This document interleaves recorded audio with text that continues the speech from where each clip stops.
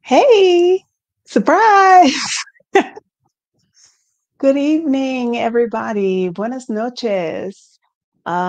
Typically, I do not go live on Monday nights, but this month is a little special and a little crazy. Um, I just got back from a sewing retreat last night, and I have a flight in about 10 hours to head to another retreat, my retreat in El Salvador.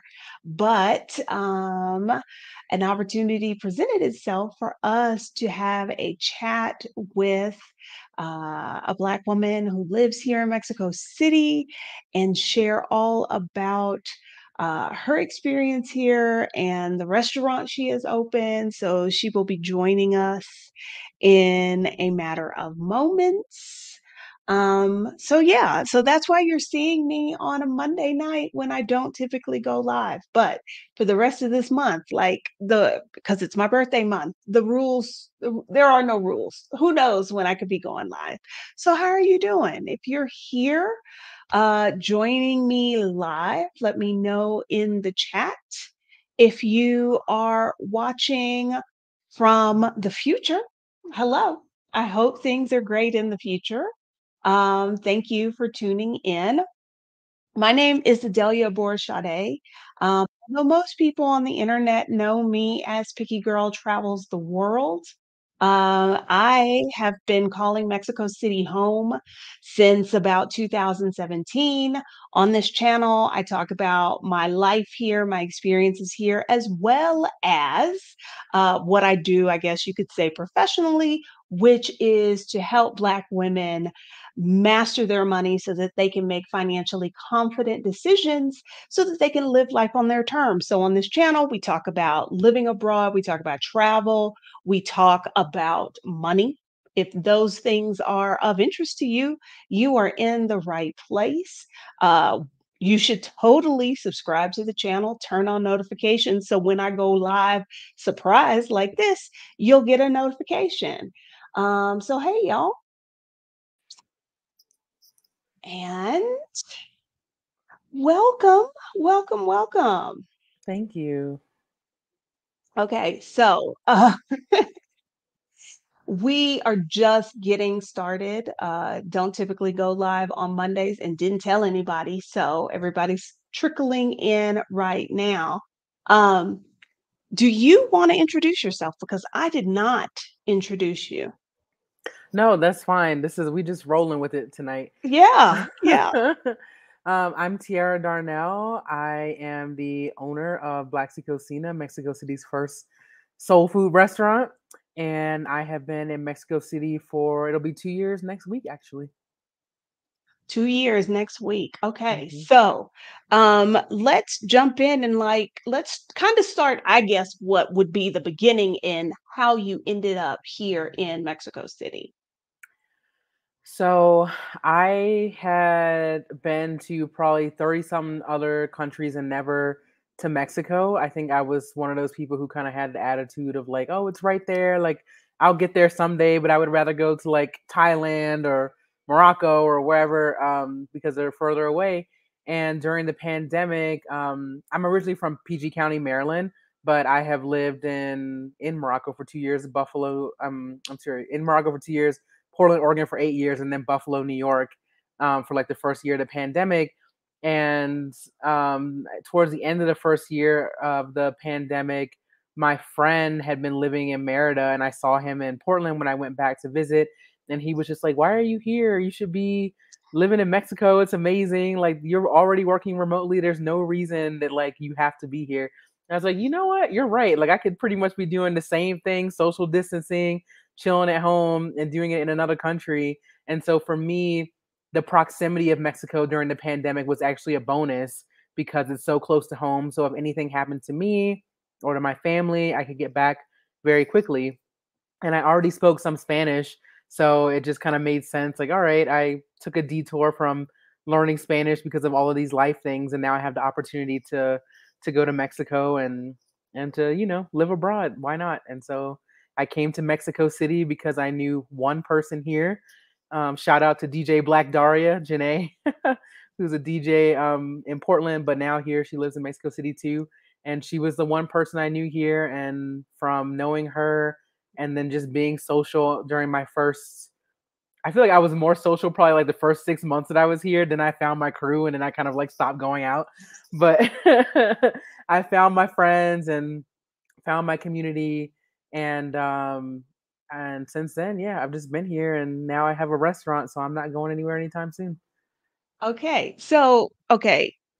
But still, there's a big jump there. Like, oh, I'll go kick it in Mexico during the pandemic to I'm going to put down roots. I'm going to open a restaurant. Like that's a big jump. Yeah, yeah, no, it definitely is. When I first got here, I was working for Spotify. So my day job is as a podcast producer and editor. So that is a job, especially as people are like looking for options for remote jobs. Like podcast production is a really big one. It's really easy to do from anywhere for most shows. And so I was working for Spotify.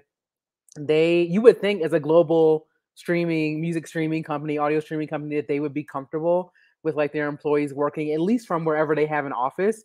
And now they do have a policy that's like that, but it just depends on if you get approval to go. I did not get approval to go, and I just went anyway.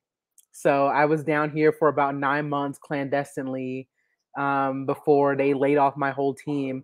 So it was kind of a blessing in disguise because I came here, I had 9 months of being able to save. And when I got laid off, which wasn't, it was like a shock, but it wasn't a surprise. I feel like the writing was kind of on the wall. But when it happened, the savings that I was able to accumulate over those 9 months gave me the opportunity to just like take a minute to breathe and figure out what I wanted to do before having to rush off to get a job just to like keep a paycheck coming in. So I had about like 6 months of savings stashed away. And one of the first things I did was I signed up for Spanish classes at the National University, Mexico, UNAM. I signed up there, and I did the CEPE program, which is like their center for extranjeros that want to learn Spanish as a second language. So I went there. They have 7 levels, and I I was placed gonna into say, and level five. that's a full-time job because There's different ways to do class it, but yeah, yeah. I took class there when I first moved here, and that was like all I had time to do. Yeah, it was really intense. I was still freelancing, and I felt like the Spanish classes were my full time job because I was going in person 5 days a week, and it was like a 45-minute commute each way.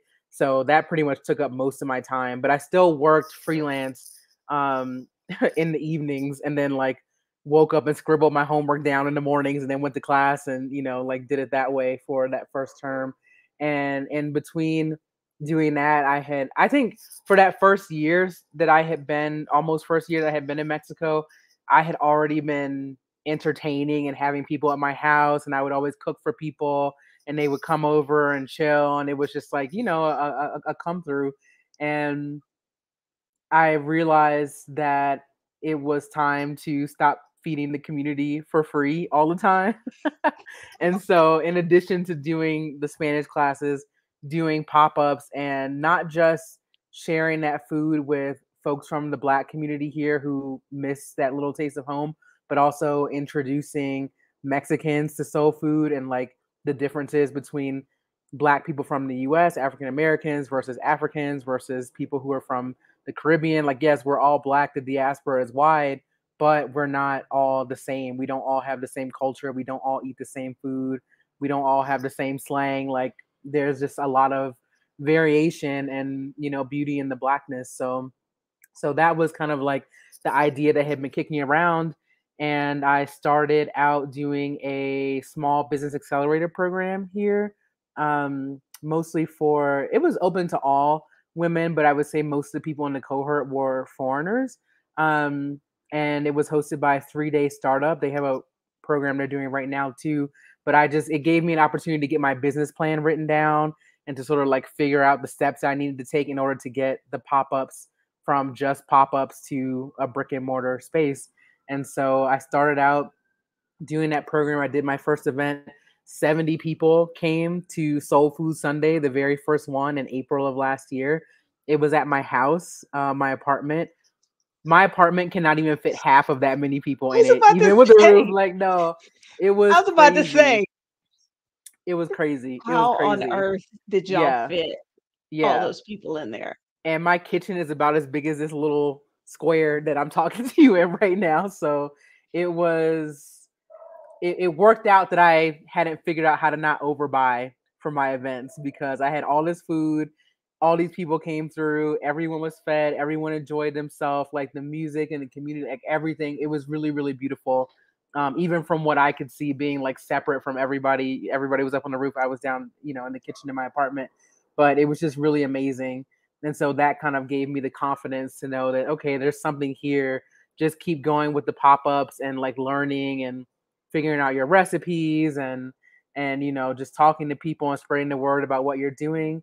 And I did that, and then in November of this year I got some more sad freelancer news that one of like my main paychecks was going to be drying up. I was doing working on Roy Wood Jr.'s podcast, the comedian from The Daily Show with Trevor Noah. And so Trevor Noah left The Daily Show, and then the trickle down effect was that Roy's podcast got put on hold indefinitely. And so I just kind of had this realization between the Spotify thing earlier last year and then this thing. I don't want to be somebody's collateral damage anymore. I want to be able to control my own fortune and destiny to the extent that I can. And so that just kind of gave me the push to say, all right, I'm going to find a physical space and I'm just going to take the plunge and do it. And again, same thing, the money that I had saved up from some freelance work that I had, that's what I used to put a deposit on the space that I found 3 minutes walking from where I live now in Narvarte. And the space is it was a big jump, a big risk, but it's a space that can hold about 60 people between the outside patio and the inside dining area, and it's a space that is still in progress, even though we are open for service. But it is something that feels like home and a place that people can come to, and like I said, for the Black community from the U.S., get a taste of home and be in community and just enjoy one another. Now, were you somebody, you know that I am an introvert, and you also know like I don't cook. So I'm trying to wrap my head around like you were just like, "Hey, strangers, come to my house. I'll feed you." Like, were you always somebody who loved to cook or, like have people over? Yeah, my mom and my dad were like that growing up. I grew up in PG County, like I said, PG County, Maryland, and I remember like my childhood home. We had a huge backyard and a nice deck, and I just have so many memories of like family and friends and the neighbors coming over and us grilling and cooking out. And there was definitely like spades and bid whist being played and gin and juice being drank, and like it was always just like a community space is what our house felt like, even though it was our home. And so I do think that that's something that has always just felt important to me, is to like have an open house and cultivate that space. And I think also just from being someone who enjoys traveling, like I like talking to people. Like I'm not gonna tell you that I'm like a super extrovert. I think I'm a introverted extrovert. Like I need my alone time and like peace and quiet to be able to be on for other people. But I do enjoy people genuinely, and I do enjoy cooking. And food is just such an easy way to bring people together, and everybody's really happy. And this is the first physical space that I've had, but I worked in the Oregon wine industry when I lived in Oregon for a year. It was a good experience. The takeaway was that I would rather drink the wine than make it. That was the hardest work that I have ever done in my life, but it was a good experience and it helped me learn what I didn't want to do, which was like to actually work in the wine industry. And then from there, I was like working as a bud tender because this was like the beginning of when cannabis became legal there. And I met some people who were chefs and doing like infused dinners and things like that. So I would help them out. So I feel like I've always dabbled with food, but when you have something that you enjoy doing, and then you monetize it, sometimes it's not as fun anymore. And so I think I kind of stayed away from doing like really, like, I don't know, like really intense food experiences, or like making, a job out of those, because I just didn't want this thing that I love, that speaks to me and like my experience growing up and like my family's way of inviting people. I didn't want to lose that part of it. And so I just kind of danced around it.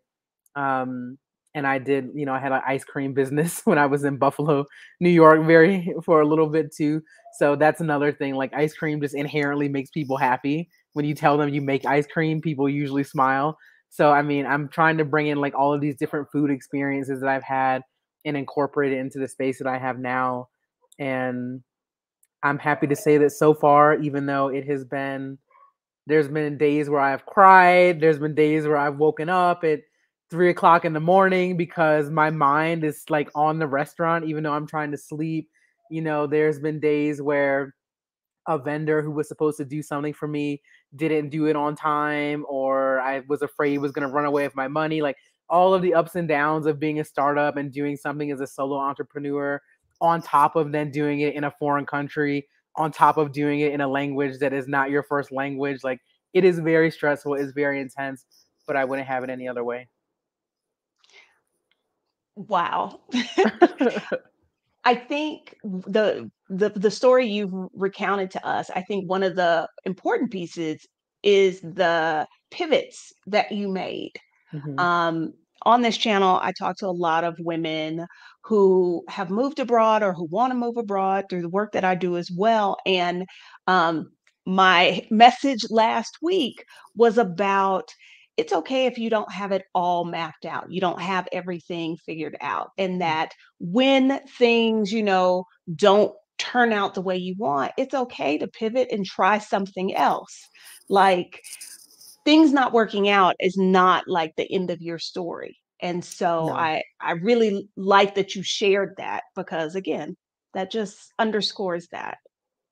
And sometimes things not working out is just like the push that you need to do the thing that you already wanted to do anyway, but you were just kind of like hemming and hawing about whether or not you should actually, do it. So I don't know. I think that every time I've had something that didn't work out, or, maybe something that I guess you would consider a failure, there's always been something else that's come out of it that I couldn't have gotten to if these other things hadn't happened in order to put me in that place and put this other thing in my path. So I think that a lot of times it's the fear of the unknown and the fear of failure that keep people from doing things.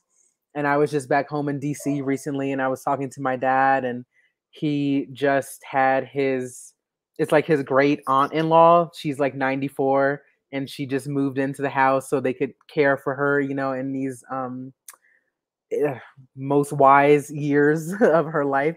And I told him, I was like, one of the things that made me okay with taking this jump into entrepreneurship was that I knew that if all else failed, I will come here and I will take care of great auntie and I'll just live at home and I'll be the in-home caregiver that you can't find, So like worst case scenario, there is a safety net. It might not be exactly what I want, but nobody's about to have me out here destitute on the street in Mexico because I took, a big leap into entrepreneurship. And if it didn't work out, um, you know, I would be okay. So I think with that freedom in mind and like knowing that I have the support of my family and my community and friends, it just makes it a lot easier to take that plunge. And so like I said, it's been scary, but like I said, there's no other way I'd have it. Well, several of the ladies are looking forward to trying the restaurant. Dee is moving here very shortly and excited about it. Um, Natasha mentioned that the shrimp chilaquiles were fire, Yes. Yeah, and yes. Abba saw you at the market buying organic greens. And Yes. I believe she's planning to be there Saturday. Now, my question is, why soul food? Like, I don't know. Why soul food? Well, firstly, there, as far as I know, and if anybody else knows contrary, like let me know. But I don't believe there's any physical like food representation of African American culture in Mexico, even though there's a history of African Americans escaping to Mexico for their freedom from the South. And there are slaves who came from West Africa here through the port of Veracruz who helped build Zocalo. Like, there's a lot of Black history in Mexico that seems to have been erased, forgotten, or ignored for whatever reason. And so for me, I felt like this was an opportunity not only to cook what I know, but also to do something that would honor the heritage that I'm learning about and what I already know, and also to just again have a platform to be able to teach Mexicans who may not know again the differences between Black people from the U.S. and other areas of the diaspora, and also maybe even their own the roots of like Black history here in Mexico. So most of the what I'm doing is like classic soul food.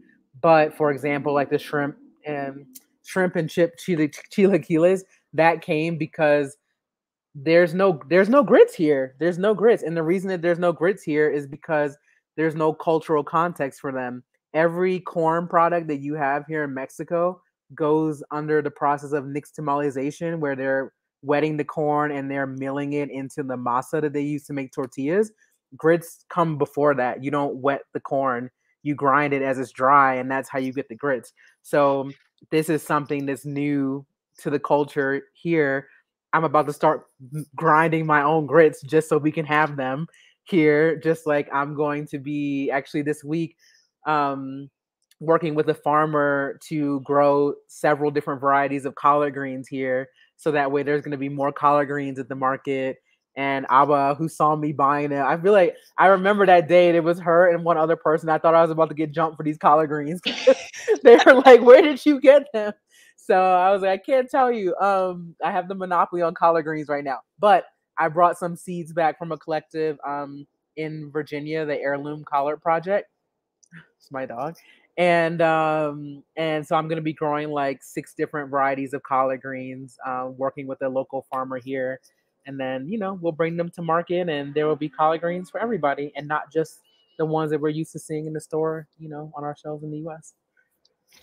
I can't I was there when you kinda I wouldn't even call it a soft opening. I came Yeah. for, the Super Bowl, Hmm. but y'all know I don't eat greens, so I can't Yes. speak to that. However, I can tell you that everybody in the restaurant was quite enthusiastic about the greens. Yes. So, Yes. um, I'll take that to mean that they were tasty, but y'all know that that ain't nothing I'm Fire. eating. Fire. Except for the one person from North Carolina who said I should put more vinegar. I was like, okay, North Carolina, thank you. I'll put vinegar on the table for you. We've got a few kind of questions, requests. Global Granny was wanting to know if it's vegetarian friendly. Yes, I've heard on more than one occasion that a lot of people are really surprised to hear that the collard greens are vegan. They are so good. I do have right now on the menu this oyster mushroom etouffee. So that's vegan, vegetarian. It's really delicious as well. And I'm working on a recipe for stuffed collard greens. It's going to be vegan as well. So there's a lot of options for people. I know like historically, it doesn't always feel like soul food has been a genre of food that is like inviting to people who don't eat meat or like heavy dairy products, like whatever it is like that. But I am trying to be as inclusive as possible so that everybody can have like something when they come.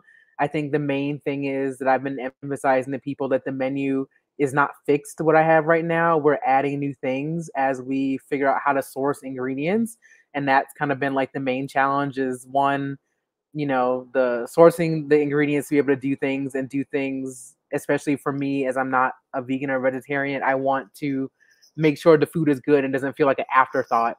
Like I want people to know that I really like cared about their experience, like what they're eating. So finding the right ingredients, and then also I have started this up with no investors. Like this has been purely me, and I'm like about $40,000 in right now, and I'm at my end.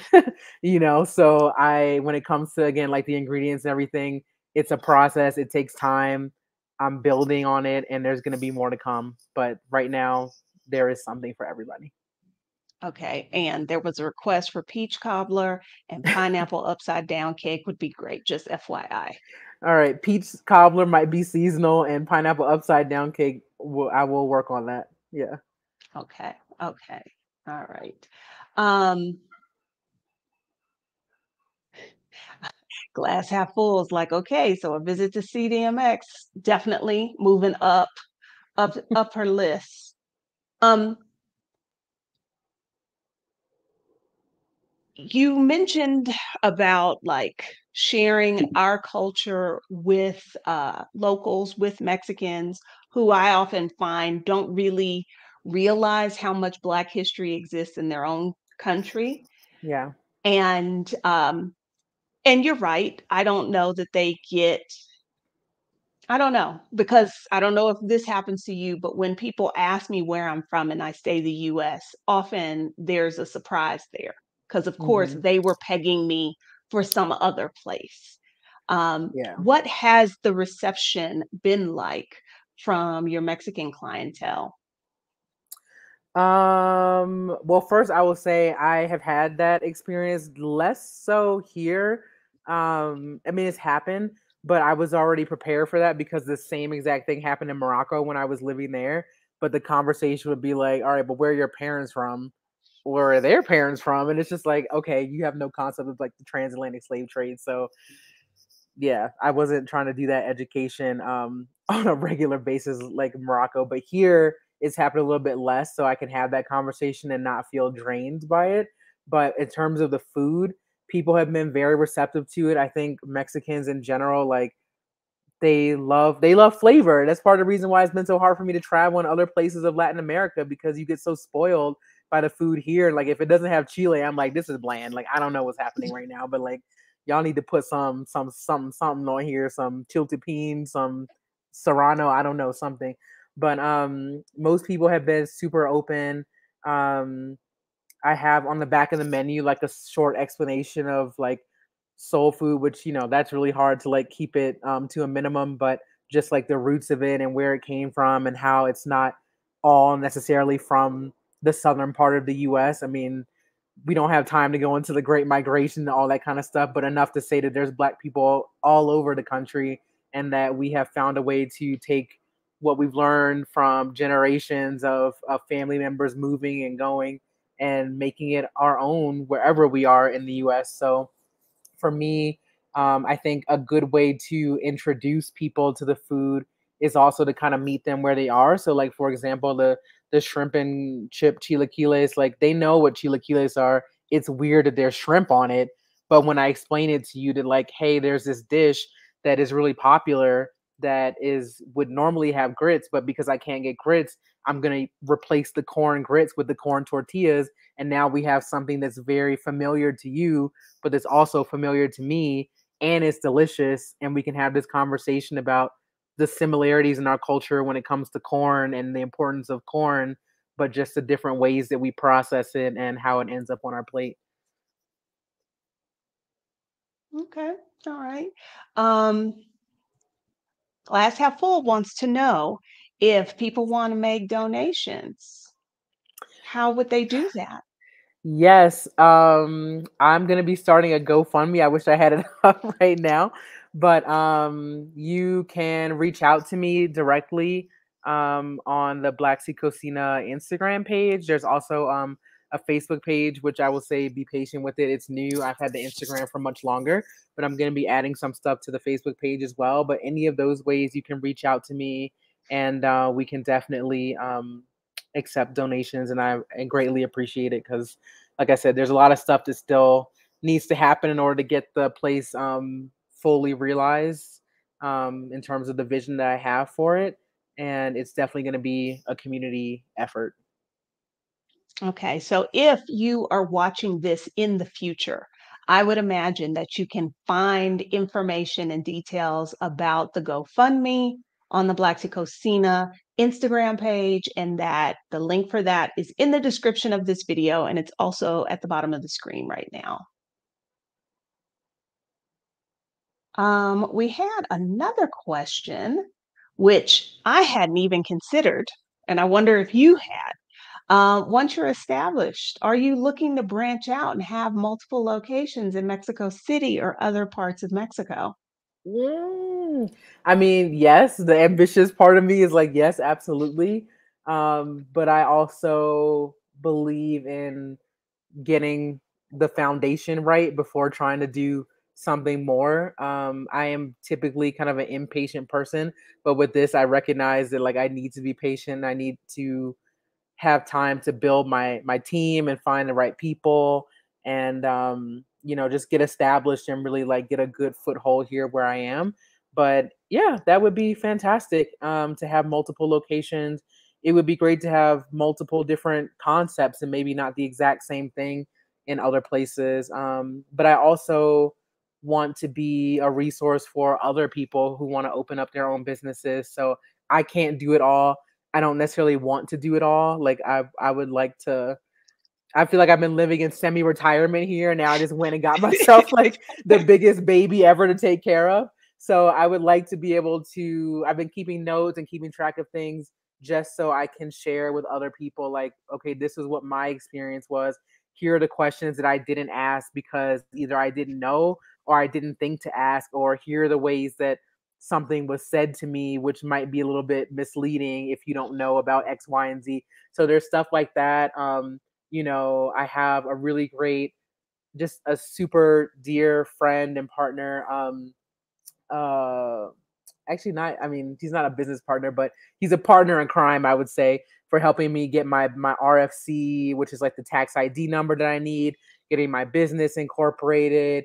He's the person who is like, I don't care what time of the night it is. Like, if you're feeling overwhelmed or whatever, just like leave me a voice message. Like, I'll get back to you. So there's there aren't that many people. Like I said, I'm not sure, but there aren't that many people that I'm aware of who are black folks who have their own businesses here.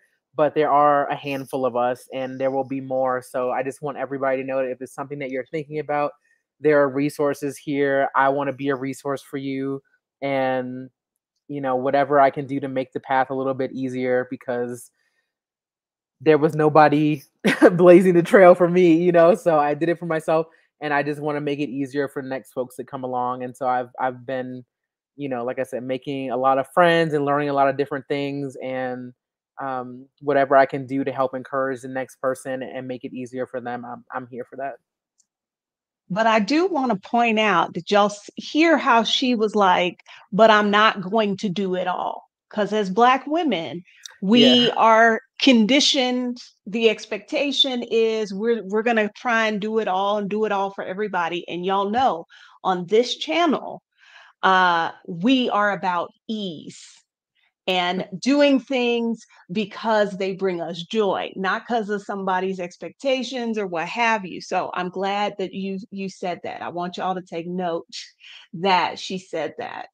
Um, And well, it is okay. about joy. I mean, this is something that definitely like I'm excited about it. And like I said, if it were something that I thought like this was like 10 years in the making, because I could have done a food business like somewhere else. Like I said, I dabbled in a few things, but I was really just like, I want to be really protective of this thing that I love, because I don't want to make it something that I then hate because, I tried to make money off of it. But this, I will say, again, entrepreneurship in general is not for the faint of heart. And then when you're doing entrepreneurship in a foreign country in a language that's not your first, that just creates a whole nother level of challenges. And it's just one of those things where, like I said, you just got to be mentally prepared for that. But it's not impossible, it's doable. And I feel that even outside of like the community that I mentioned, there are a lot of folks who have restaurants here who I frequented their restaurants like before I even really like thought about doing this, and I reached out to them, or they found out that I was doing this, and they were like, "Hey, whatever you need, let me know." And so I've been connected with like food vendors and contractors who helped me do the floor, and people who did the painting and like fumigation and like all these things, like, and learning about like how you need to know where your water is coming from, or where are you on the electric grid, like all of these things that I probably wouldn't think to ask, because one, I've never owned a food business before. I've never really owned any business that wasn't like a virtual one where I could do it online. So there's like a lot of stuff that I just wouldn't think to ask, and also a lot of things that maybe I took for granted, because in the US, like, that's just kind of, it's already taken care of. Like, that's not a thing that you have to worry about. But here there's the official way of doing things, the unofficial way of doing things, and that's something that has to be learned as well. So I would say that it's not it's not hard, but it is hard. I don't know I how was else gonna to say it. say, Yeah. I think it's kind of hard. Is Well, you just have to be determined, and you can't be somebody that gets deterred easily. And if it's a no from somebody, there's always somebody else who's going to say yes. So you just got to find that person, and like I said, just have the persistence to keep going. Um, I have interviewed at least one, but possibly no, I think two women who have had businesses here, but neither of them had sort of brick and mortar businesses. Hmm. And so um, I want to talk about a little bit about like what that experience has been like, as much as you are comfortable with. Um, because we did have a question about like were there any requirements from the city, i.e. the state, for opening a food business, that sort of thing. Um, Yes. So there, I mean, a lot of the licenses and things you need can vary from delegation to delegation. So depending on where you are in the city, and then where you are in the country of Mexico, what works or what I need from me might be different for you if you're 2 miles up the road, or if you're 2 hours away by plane. So I just want to say, like, it's different, and so you have to investigate where you live, and ideally you can talk to other people, foreigners who own businesses there, and find out from them like what they needed. um Especially, for example, when it comes to alcohol, there are different rules around who can serve alcohol, where it can be served, what times it can be served, and what um like, what if you have beer and wine, that's like sort of like a lower level thing, versus if you're selling mezcal and tequila and bourbon, and like the stronger spirits. And so there are definitely like permisos, or what they call, like licenses that you need to be able to sell alcohol. And in my case, I'm only doing beer and wine, which for me is because I think hard alcohol invites problems that I don't want to have. And there's plenty of other places where people can go and get mezcal or whatever they need. So I don't feel like I need to compete in that way. But in my case, I do have to serve food with the alcohol in order to be able to serve it. And you're not going to see me like out here advertising the beer and wine and bottomless mimosas like super hard. Like, it will be mentioned, but that's not the primary purpose of my business. So I'm not gonna like put that out there, because again, inviting problems that I don't want to have. So it's kind of a convoluted thing, and there's a lot of stuff that I don't even understand when it comes to it. But I have a really excellent lawyer who okay. understands what I need. And so when you have that kind of resource, then it makes it a lot easier to be able to get what you need when you need it in order to open. But yeah, I started out doing private events in the physical space because it was taking a lot longer than I thought to get some of these permissions. But also there were some that I believed that I had based on what my landlord told me, and then come to find out I didn't actually have them. And so that's again another one of those things where And some of this stuff in retrospect, it's like, trust but verify. Like, I know that. I Mhm. know. But when you're in the middle of doing 20 million things, trying to get this thing built up, sometimes the most obvious questions that you should ask or things you should watch out for, you just kind of miss them because you're doing so much at one time. So now I have pretty much everything I need. There's like one other permit that I need to be able to sell alcohol like later into the evenings, which is why my hours are pretty short right now. I had initially envisioned having the restaurant open from 4 p.m. until about midnight, and right now the hours are from 1:30 to 9 p.m. Friday, Saturday, and Sunday. So I will be changing the hours. I will be adding more days as we move things along. But I also feel like some of this stuff was a blessing in disguise because it made me. I had to pause and take this time to get these permissions. And in the process of doing that, it kind of reminded me, okay, you got to walk before you run. So while you're waiting for this thing to come through, what can you be doing to refine processes, to define your operations plan, and like getting your team together so that way when the permission does come, you're ready to be able to offer whatever it is that permission is there for. So some of this stuff, like I said, it's frustrating to have a plan and then you can't execute the plan because there's something you didn't know.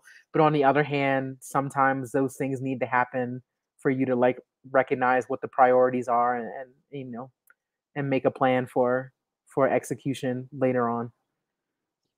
I have shared on this channel many a time how there is a uniquely Mexican way of doing things, which might exist this way today, but Mhm. next week it's a different way.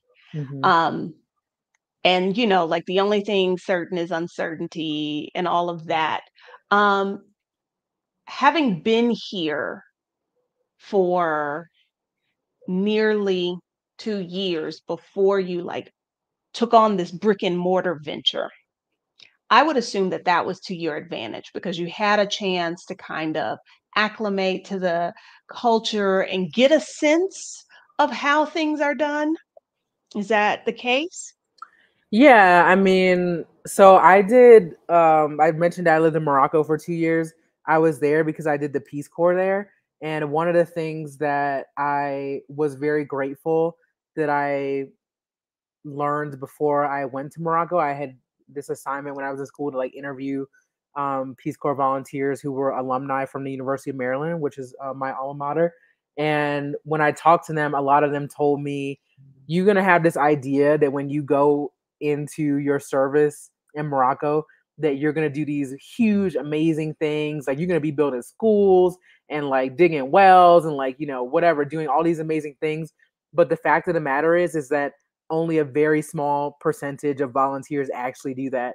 Most of what volunteers do is sitting and having tea and talking to people. And yes, there's some work that you will do, but it'll be like, maybe you taught a few people the difference between the three theirs in English. And like that was like the biggest impact, that you had. So just recognize that when you go in, it's gonna the culture shock and everything that you experience is gonna be a lot emotionally and on your mental health.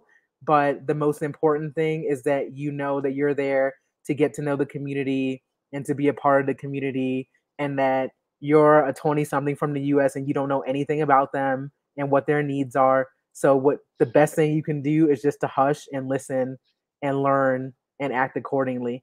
And I feel like that lesson is exactly how I entered into Mexico.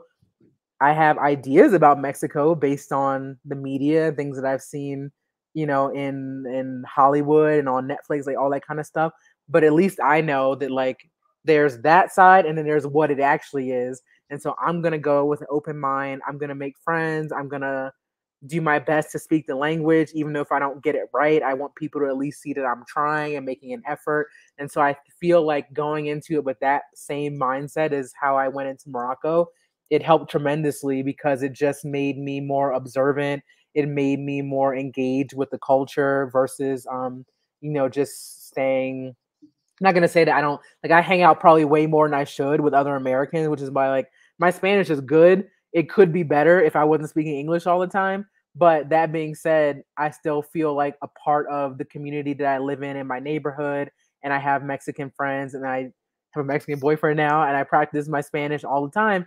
And so I do feel like I had the vast majority of those 2 years just like I said, just preparing for this endeavor. And I didn't realize it at the time, but when I made a decision to start the restaurant, all of that, year and a half, almost 2 years experience was on my side and helped me get the start that I needed. And I didn't even mention this, but I almost set this thing up in Oaxaca because I went down there on vacation in July of last year and loved it. And I thought like, oh, this is like such a foodie place. Like, would it be a great place to have a soul food restaurant? I had put a deposit down on a place inside this food hall and everything.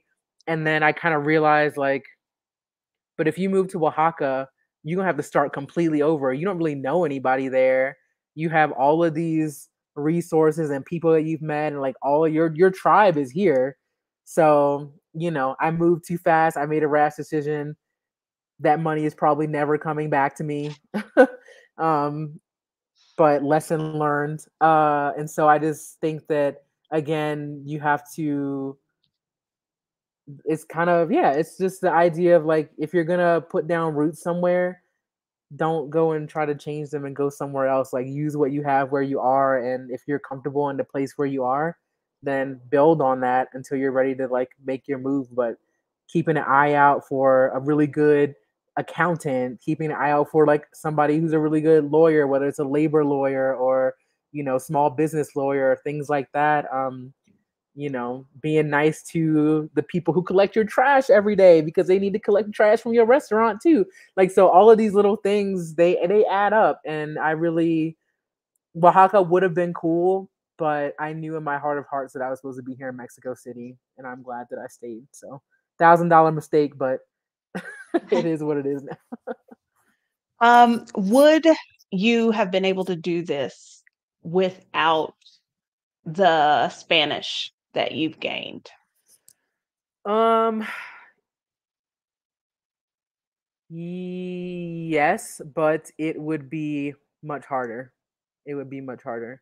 Um I would say that there's been, so for example, I have one, two, three, four, five. I have like five people on my team who are helping me at the restaurant, and only two, two and a half of the five speak English.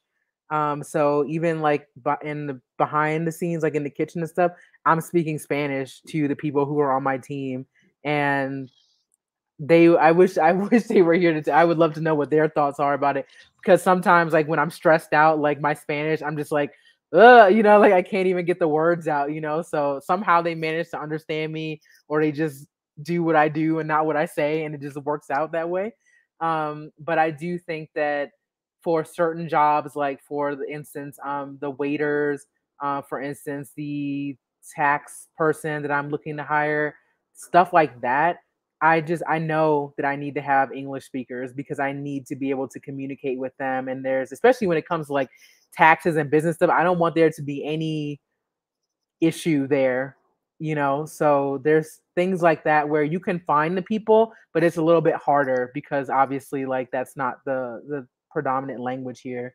But I do think having some basic understanding of Spanish, or at least having, if you have like a business partner that you super trust to work with you, who can be that person who has the language and who can explain things, then that works too. But I just think that it would be a lot hard. It is hard already, and my Spanish is pretty good. So if I didn't have it at all, it would be really difficult, I think.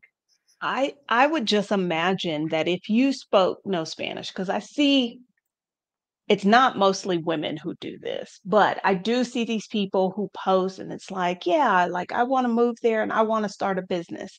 Yeah. And you ask, well, like, how's your Spanish? And it's, I don't speak Spanish.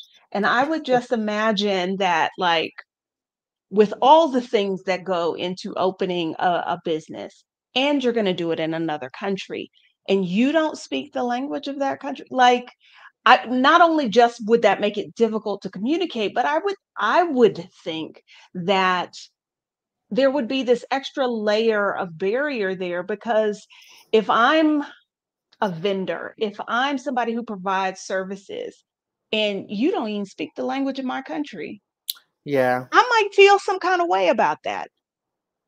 Well, I think that it makes it I think it was two things. Like if you don't speak the language and you're not even trying, because like there's people who show up in the restaurant who won't even say hola to the waiter. I'm like, that's like literally the least thing that you can do is just say hola and then just do that kind of dumb smile. We're like, I don't really know what you're saying. And like we get it.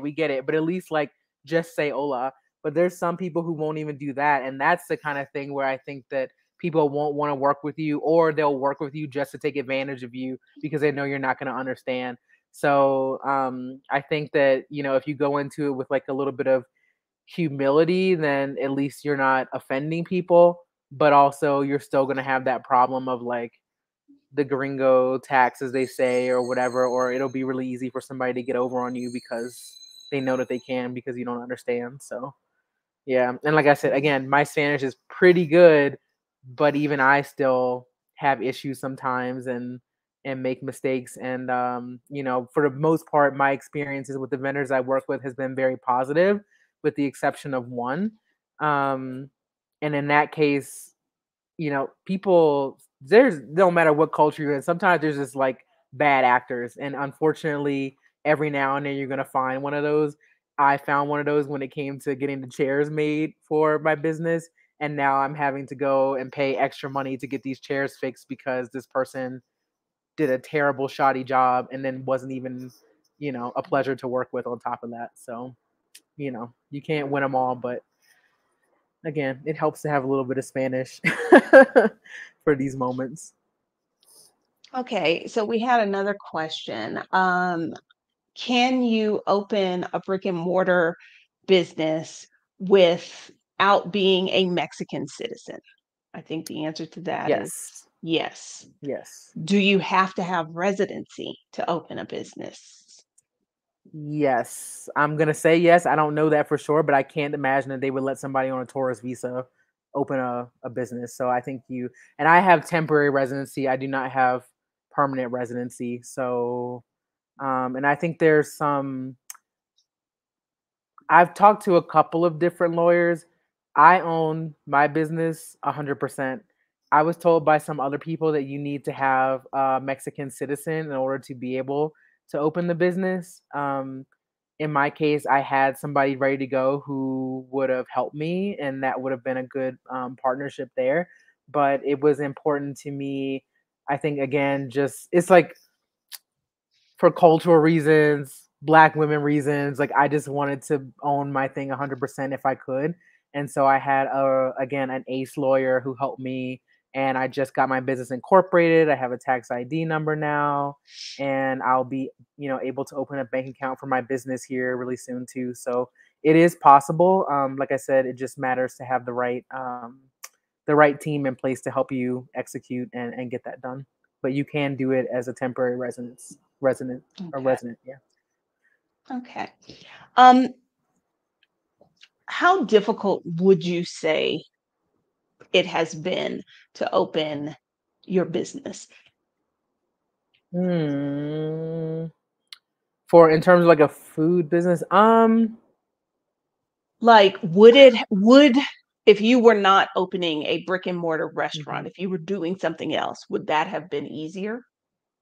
Yeah. So like I have a friend who has like a secret supper club that's also here in the same neighborhood in Narvarte. Um, and he is, and I can think of like one other really popular restaurant that operated, I mean, there's no other way to say it, like that operated illegally for like the first, you know, like year and a half that it was open. And at least in their case, they were able to get away with it and kind of fly under the radar because they were up on a rooftop. And so it was a little bit more private. And so in my case, that would be difficult for me because I'm on the ground floor right next to a public park. You know, and so in that case, it was it was important to me to get things as right as possible and to get as legal as possible. Like, things can still happen, even if you have all your papers in order, because if somebody wants to mess with you, they're gonna mess with you. So there's things like that that just can't be avoided. So far, I've been okay, and hopefully things will continue that way. But if you want to start a food business, I think there's a lot of people here who start food businesses and they're citizens and they don't have all the paperwork they need because it's expensive to get all that stuff. And so they kind of just start how they start, and maybe they get away with it or they have to pay somebody off. Like, there's different realities for different businesses, but so far, um, I have been able to get all the paperwork that I've needed to at least get started at the capacity that I am now. And like I said, there's more paperwork coming to be able to operate in the way that I initially envisioned. Okay. Um, I had a question and it just left, so we'll see if it comes back. Um, do you know like, if opening a business could help somebody change their residency status? My lawyer said, like, you're not gonna jump the line and be able to go from temporary resident to permanent resident in less than 4 years. So it's not gonna help you in that way. But when you make your case for permanent residency and you're showing that you have invested in the economy, there's nothing about that that's gonna hurt your chances for, getting permanent residency. Okay. What has the hiring process been like? Did you get a lot of applications? Um, Initially, I was working with a restaurant consultant who's from the U.S., but he's lived in Mexico for 7 years, and so he really helped me because I was like wheel spinning with all the different things that had to be done. And so he took some stuff off my plate, and one thing was putting applications out. We started mostly with like culinary schools, like looking for students because they have typically like more flexible schedules. They're interested in learning cuisines that are different from what they would be learning in school. And so we found a lot of people through that. And I did those. He did a preliminary interview, and then I did secondary interviews, and then we went from there. And then since I added the Google business profile, um, and a Google and a WhatsApp business profile, people have I've been getting more like random messages from people asking if I'm hiring or not. And I don't tend to respond to those messages. I'm definitely one of those people who I want a recommendation from somebody, or I want them to have found out about me through, like I said, like a channel where they saw the job description that I put up versus just cold sending me a message and asking me if I'm gonna hire. Um, I've had when I first started, and I've been open. This was last weekend was the fourth weekend that I was really like open, besides like the Super Bowl thing that you came to and one other thing that I did before. But when I first got started, I had three employees who were like kitchen staff. Two of them are not with me anymore, and they have since been replaced. But one of them was a friend who was looking for a part-time job, even though she had her own business going on. And another cautionary tale. Sometimes it's not always a good idea to work with your friends. Like, Oh. you really have to, And so like it's cool, we're on good terms, but it just was very clear that her passion was her business, and that was what came first. And I'm like, I hear you, I get that, but I'm also starting, and this is my passion. And if you're gonna work for me, then I need you to be like all in. And if you can't be all in, then you know we just gotta call it what it is and go our separate ways. So that's what happened there. And then the second person, it was a shame because I really liked her. She was like a super like good leader in the kitchen, and just we had everybody had good chemistry. But she, even though the pay was listed in the job description as well as discussed in both interviews, she worked for me for about a month, a little bit less than a month, and then decided that she wanted double what I was offering for the same work. And she threatened like legal action if I wouldn't give her that. she had no legal grounds to do that. Again, another ace lawyer thing. And so it was just like, all right, well, thank you so much. Bye. Like if you could just come and have a conversation with me versus taking things like to the next level like that. So cooking, staff and hiring has definitely been the people is the hardest part. That's like the hardest part of like any job. I feel like it's the people, like you can deal with the ups and downs of the work, but the people challenges are the ones that are unpredictable. And so I don't know, prayed on it and just was like, universe, just send me some good people. And so far, knock on wood, it seems like it has been. But that's also the nature of the restaurant business too. Like there's a lot of turnover. People leave for different reasons. And that just kind of is how it is. But, working through those growing pains. We have another question about taxes. Mhm. Do you pay taxes in Mexico for your business? I just got started, so I will be paying taxes for my business in Mexico, and yeah, that is nothing to play with. So I have, like I said, I've been keeping track of like my receipts and expenses and things. There's a lot of stuff that I could have gotten written off if I had had the business incorporated in the tax ID sooner, but again, there's just things happen the way they happen. And so I won't be getting write offs for a lot of this stuff. And it just kind of is what it is. But I am working to find like a tax person that I trust who can help me navigate the tax system here because it's just different than in the US and it's foreign to me. So I need that guidance. Yeah. But yes, Mexico, I will be paying my taxes. Don't come for me. Yeah, y'all, if anybody is doing any kind of work in Mexico with Mexican sourced income, whether they're Mhm. running somebody's Airbnb, they've got a popsicle stand, whatever, they are supposed to be paying taxes. And as a foreigner, you need to make sure you pay your taxes. And talking about the support, I didn't know if you saw this. So far, glad to support strong Owe Mexico so close to the soul food culture. Thanks for showing us. Gracias. Mucho amor. That's our boyfriend. Well, I know. I don't know what his title is, but that's our man in the comments supporting his woman. See? Support in all its forms. Okay. All right. So, if somebody is watching this and they think they might be in Mexico City in the next few weeks, what can they expect on to see on the menu? On the menu next few weeks. I so right now, if you're familiar with like the meat plus three concept, I'm kind of doing something like that, except for it's meat plus two. So you get like a protein, or in the case of the vegetarians, like I said, the mushroom etouffee.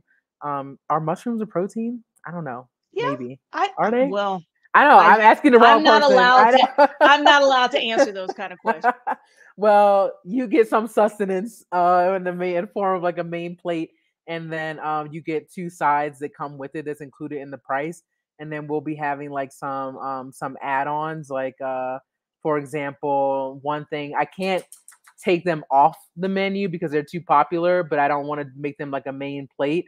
But again, kind of like a soul food Mexican fusion thing. The buffalo al pastor hot wings have been like super popular. So this is, like buffalo wings like we're used to, but then with the al pastor marinade that goes on al pastor tacos. So it's like a combination of those two.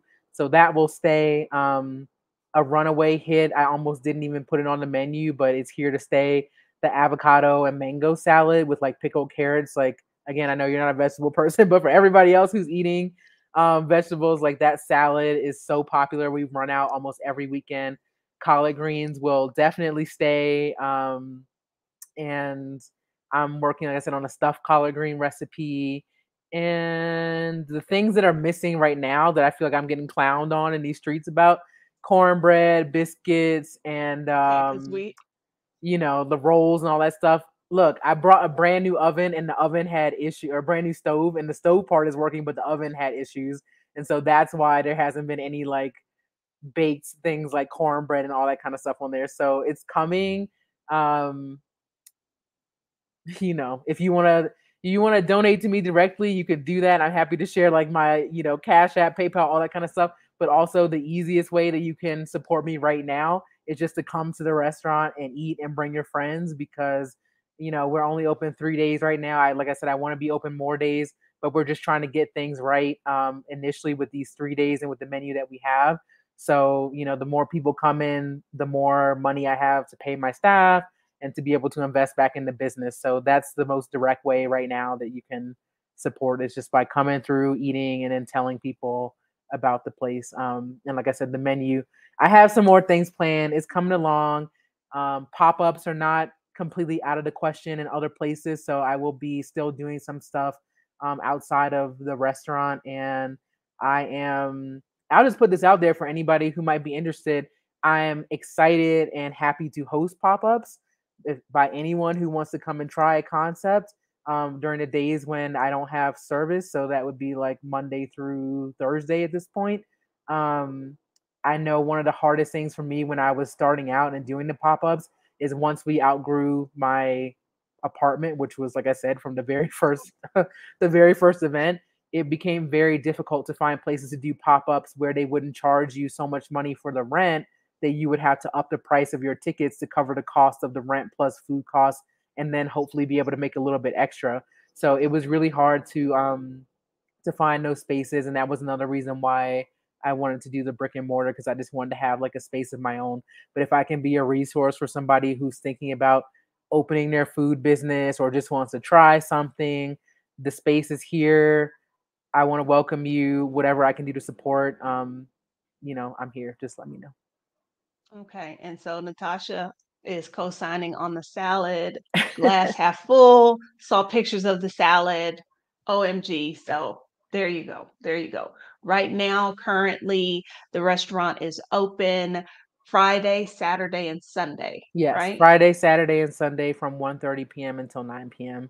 And I would say if you are able to, if you're on Instagram, follow, and I'll be updating there for sure. And same thing on the Facebook page. Like I said, the Facebook page is really light right now because it's very new. Like it's only like a week and a half old. So I need to add more stuff on there, but I'll be updating on those platforms. And then of course the Google profile also has the hours and days that we're open on there as well. So any changes will be announced and they will be made on all of those platforms. But for now, Friday, Saturday, Sunday, 1:30 to 9 p.m. And when you say Google profile, you mean like if on I'm in Google Mexico Maps. City, I go to Google Maps and Mm-hmm. I could search soul food Blaxicocina. or Blaxicocina and it'll pop up, show me where y'all are, show me your hours, all that good stuff. Yeah, I haven't tried to search soul food on there, so I don't know if it would come up or not. And I can't think of like when the Google profile was made anywhere where it allowed me to put that particular term in there. The Okay. categories that they have are super narrow, so it just says like American restaurant right now. Okay. But hopefully, as people start finding out more about it, then the algorithm will help. I don't know, make it come up when people Google it outside of Google Maps.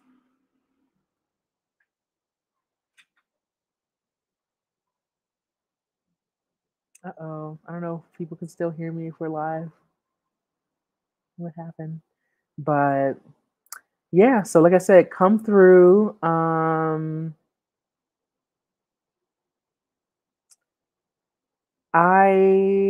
trying to think of other things I can tell you guys about it while maybe the video unfreezes. I don't have any plans for cooking classes, but I'm open to that if people want to do it. Um, what else? Oh no, she's gone, but I'm still here. I'm trying to look at like some of the other comments and stuff. Um, I don't know what else I can what else I can tell you guys. If you have any questions, write them because I don't know what else to say. Yes, please post reviews on Google. They help people find it, pictures and all that kind of stuff. I'm trying to think of other things that that I need, but I don't know. I think the Google sharing on Google, sharing with your friends, like all that stuff is really, really great. And obviously, any if anybody out there is connected with folks in the press, like Travel Noir, I don't know, New York Times, Travel, Food, anywhere. Like if I can get my name out there, and get more publicity for the restaurant, that would be huge, especially as we're just starting out.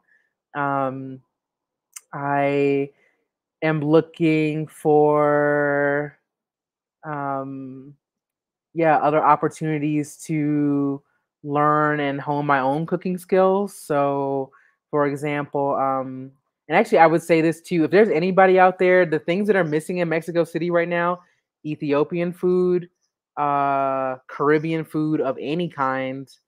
If you have more black barbers who know how to cut black hair, I think there's a lot of braiders here. I don't know if there's only one like bona fide brick and mortar that I know of, where people can get like braids done or like their locks adjusted. But there's a lot of opportunity for those types of foods out here. And so if anybody wants to do like pop ups in my space, or if you're thinking about opening, like I said, any kind of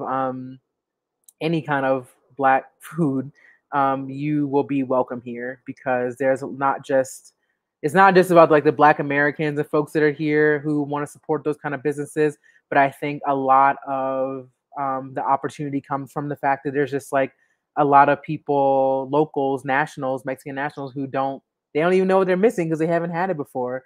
But a lot of the ingredients and like the flavors that we share and all of that stuff, is there's a lot of similarity there, and there's a lot that you can do with the ingredients that are here. And if you can't find something you're looking for, there are ways to get it imported. There are ways to, like in the case of me with the collard greens, working with a farmer to grow what is missing. And in this case, this particular farmer, I found him because somebody had told me that he was growing collard greens because he bought kale seeds, or he thought he bought kale seeds, and he accidentally bought collard greens. And the only reason that he has the collards is because it was, an accidental purchase, and he just grew them.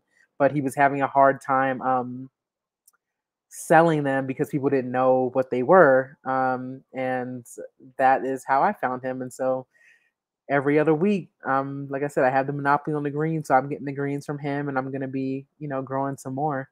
Um, the Somebody asked about the fusion. I'm gonna be honestly, I'm just inspired by the things that I eat here, in the street. I'm a really adventurous. I have my boundaries, like when it comes to like, brains and eyes and things like that. But I'm a really adventurous eater, and I just feel inspired by all the places that I've traveled and lived. And I'm always like thinking about how I can recreate something, or if something reminds me of another thing, how I can like incorporate that flavor into the other. So I think that's just a creative outlet for me, is just thinking about food, and different ways that I can play with it and just be creative in my kitchen. I feel like the kitchen is the canvas for me, and everything that comes from there is just, like I said, like a creative outlet. Um, how did I meet my boyfriend? I met him on Tinder. So that was something that I joined when I first got here, not just for dating, but just to make friends. And it was a really great resource for a while, until I got tired of it. But it was a great resource to get to know the city through people who had been here or who lived here. And so there are things that I got to do and experiences that otherwise I might have had them, but I wouldn't have had them until way later on in my time here. If I hadn't have gone out and tried some things with some folks who are from here. Um, how do I source local ingredients? Well, there's so many different markets here, first of all, and bigger ones, but like one of the big ones is called Central de Abastos. All the food that comes through the other markets in Mexico City, it has to move through that place first, because that's kind of like the hub of all of the ingredients, like fresh food and dry food. And um, they have everything there. They have you know, plates and Tupperware and takeout container, like everything. If you can't find it in Abastos, it may not exist here in Mexico. But so I've been there once with a friend.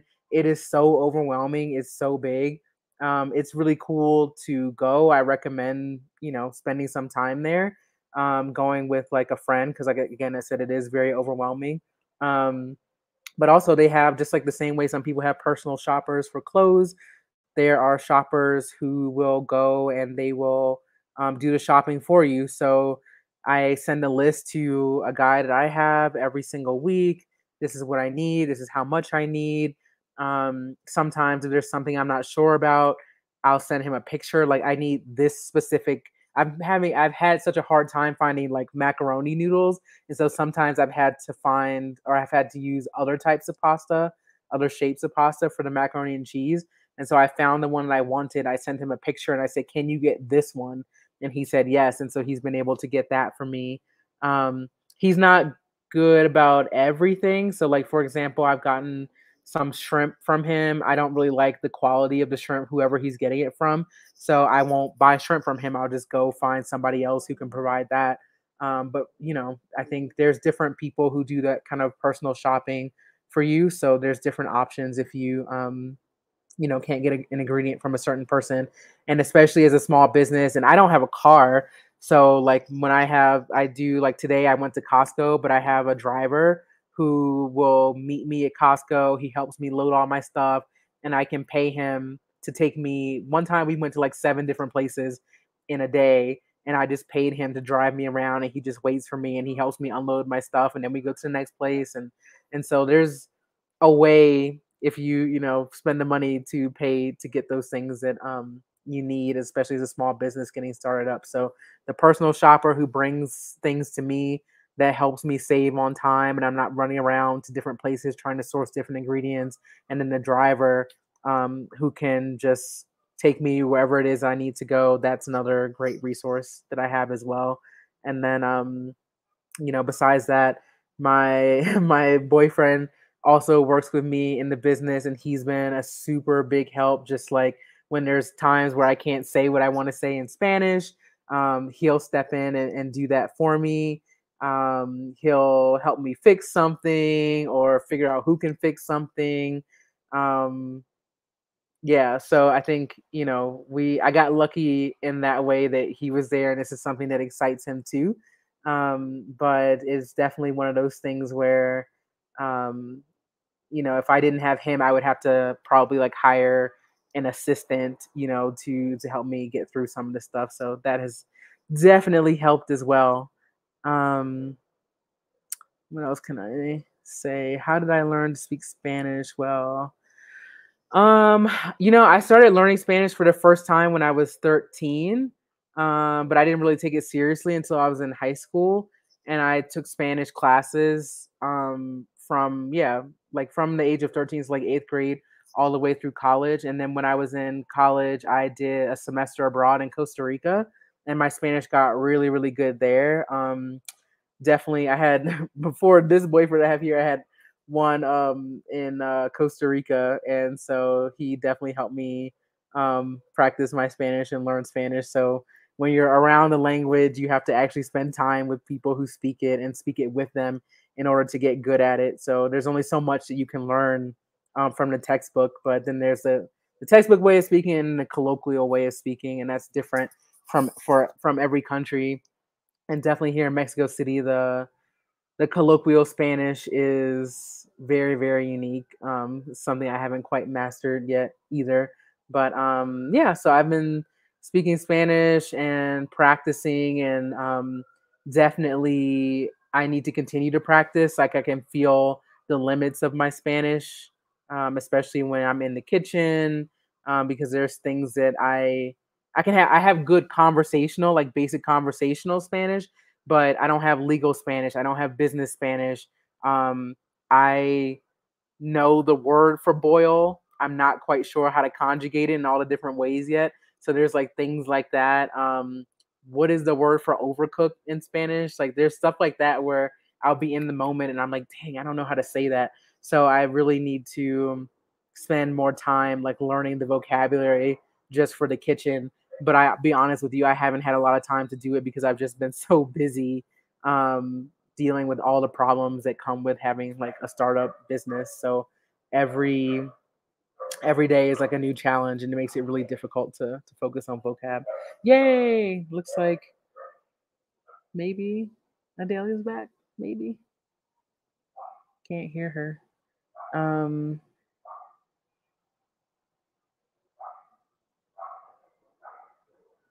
yeah. So anyway, so that's the things I'm working on because I want to be better for my staff. I have a really really awesome team. Um, Everybody is just really really wonderful, and we have great chemistry. And I couldn't do what I'm doing without them. So, yeah, definitely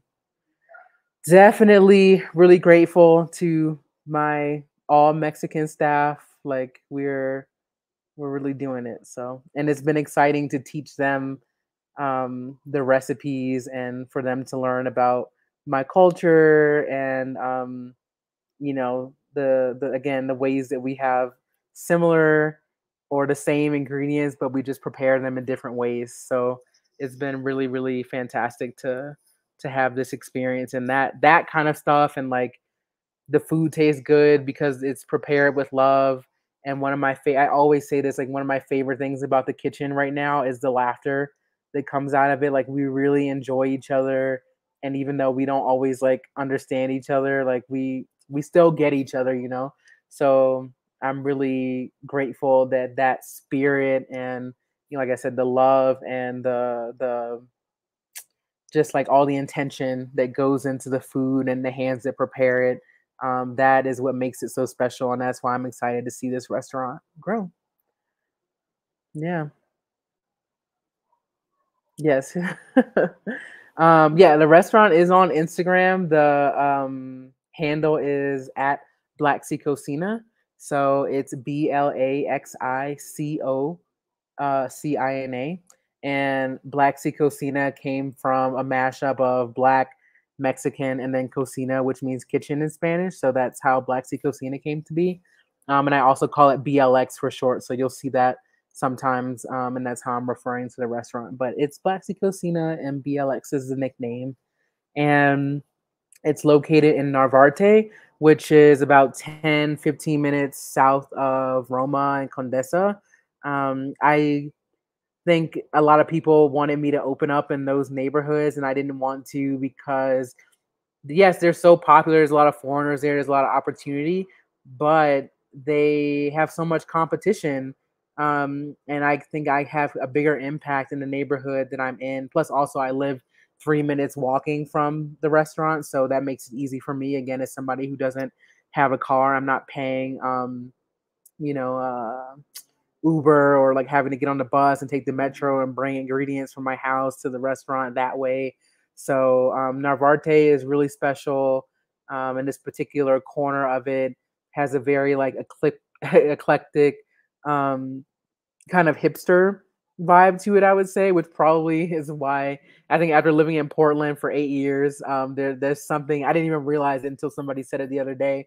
But that's probably a little bit of what has to do with why I like it here so much. But it's really calm. I love the palm trees. It's very young. I think the average age in this neighborhood is like 35 years old. That's what I found in the market research that I was doing. And also, Cinnabon opened up here recently, which if we were gonna have like something from the US, like I wish it wasn't a Cinnabon. I think they're so gross.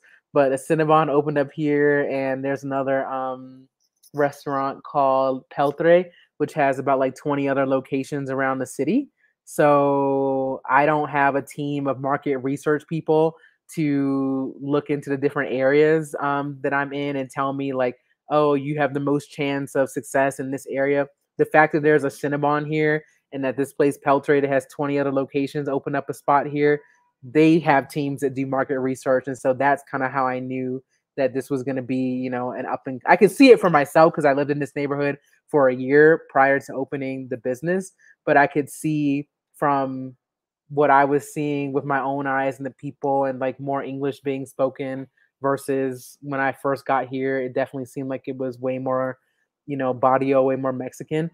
But you can see how the prices from Roma and Condesa are pushing people further this way, and then even beyond Narvarte into places like Portales, which is just south of here. So there's just a lot of you know, a lot of gentrification that was already happening, but that is happening now because of the influx of foreigners here. So that's something that we didn't talk about. That's something that I grapple with all the time, like my role in gentrification in Mexico City, because obviously I'm bringing people to this neighborhood that maybe otherwise wouldn't have been here if it wasn't for my restaurant.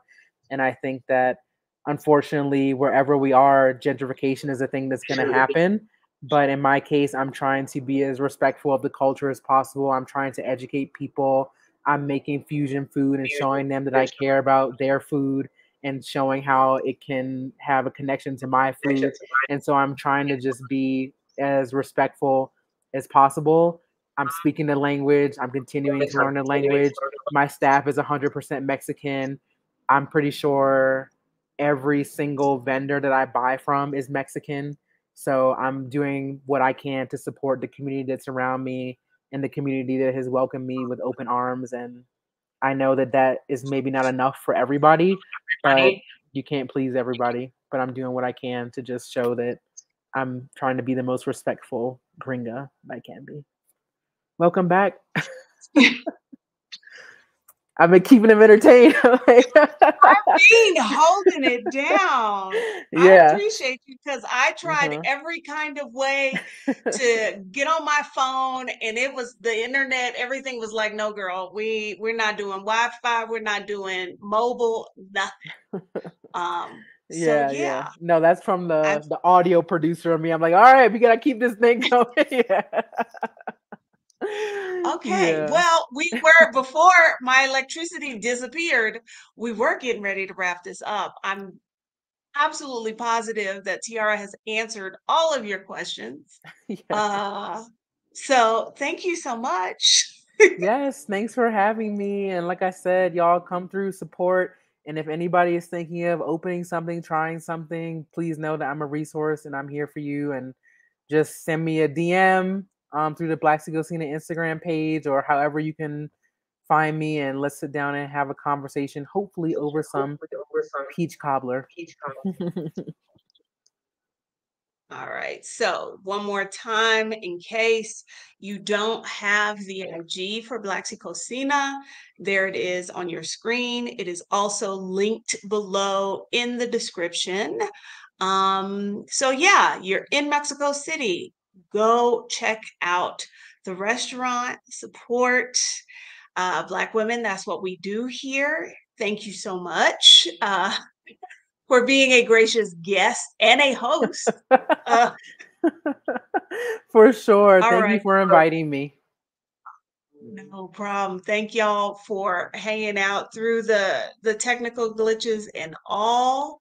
And who knows? I might go live tomorrow. The retreat starts on Wednesday, so I will not be live this Wednesday. That's I'm gonna be busy. But who knows? Maybe I can figure out something tomorrow. So thank y'all for coming through and being such a great audience. And please go check out Tiara's restaurant.